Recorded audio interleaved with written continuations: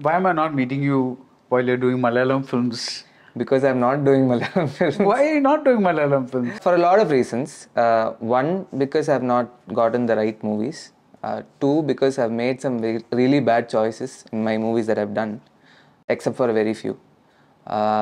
Three, I've never felt like I was part of the family, Why is that? Your dad is like entrenched in the industry, right? Definitely, it's because I have not done the right kind of work in Malayalam. Because if I was Are you talking about the audience or the industry? I mean, like the industry especially, and also because I've not done the right kind of work, the audience too. Because at the end of the day, the audience have to connect with you in some way or the other, or they're just not going to like your work.